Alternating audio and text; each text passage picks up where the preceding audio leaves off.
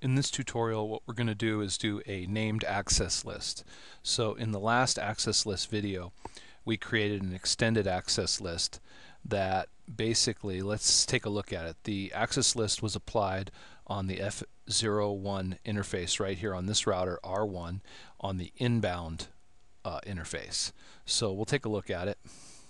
All right, and there it is. I've already got the running config open in the window.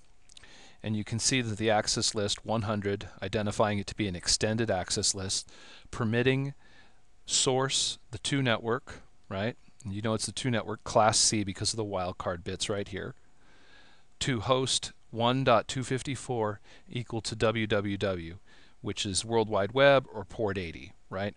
And so that allows the 2 network over here to access this web server right here. And then on line 2, permitting the 2 network to reach the 4 network.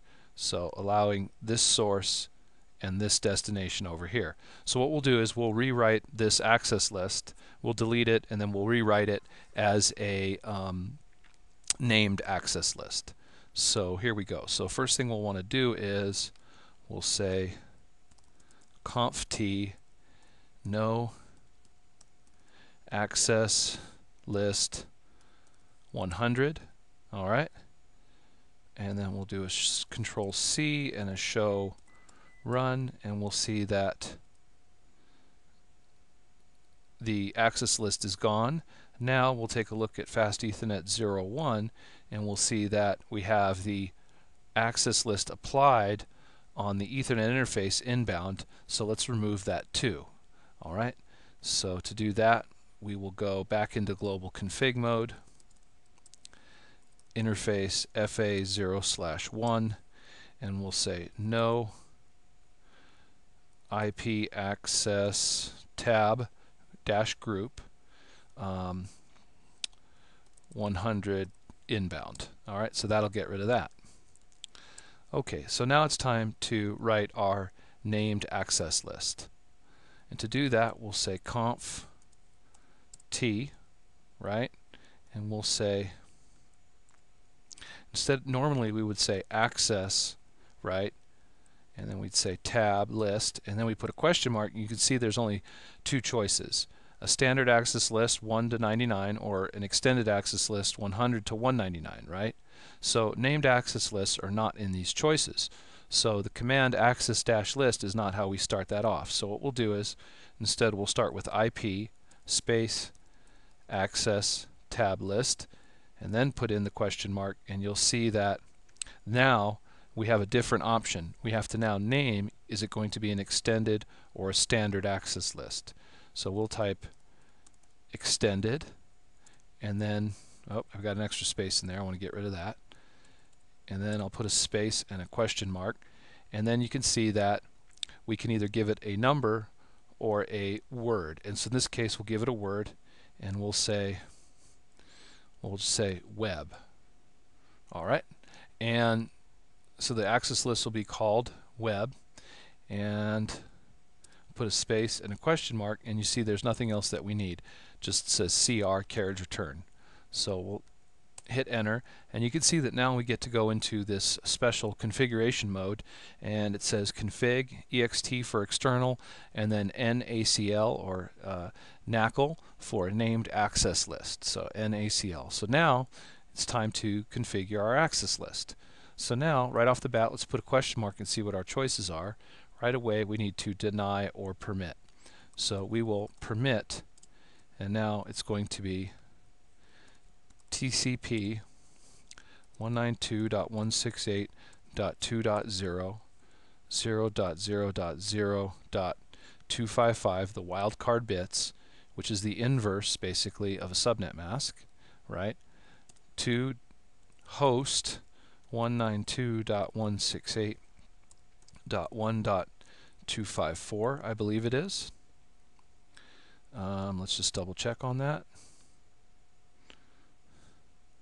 Yep, 1.254, perfect. And then we'll say equal to port 80. All right, so we'll hit enter, and there's line 1. Then what we'll do is we'll do an up arrow, and we'll just back that out.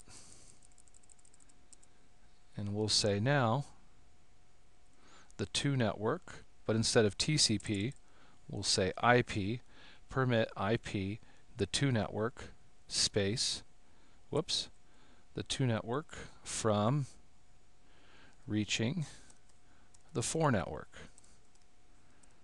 Right? So the destination network over here, and then the destination wildcard bits.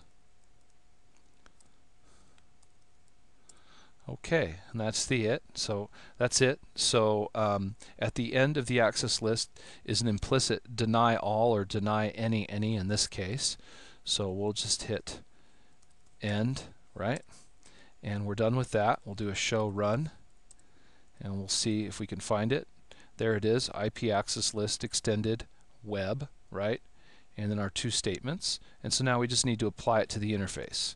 So we'll do a conf t interface fa0/1, and we'll say IP access tab group question mark, and now it wants the word or the number. So now we could just say the word, which is web, and then inbound or outbound, we want it inbound, and now it's there.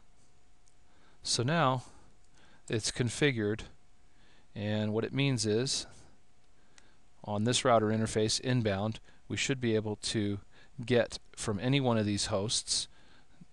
We're not denying any specific hosts here, so I'll remove these. So any of these hosts should be able to reach the web server at 1.254. So to test it out, I'll go to desktop, web browser.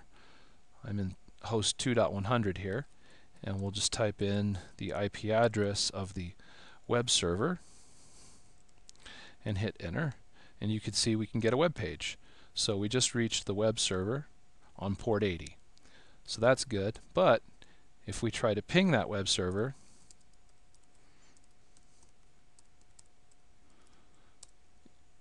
you can see that destination host unreachable. The router tells us you cannot reach that destination. We've been filtered or blocked by the router from pinging, which is an ICMP protocol, and we're not allowed to do that protocol. Only port 80 is allowed to this host. But we should be able to ping this host at 4.100. So we'll give that a try. We'll say up arrow, ping 4.100, and that should be allowed. We'll wait for our ARP broadcast to resolve the MAC address, and there it is, and we're good. So it worked. So that is a named access list.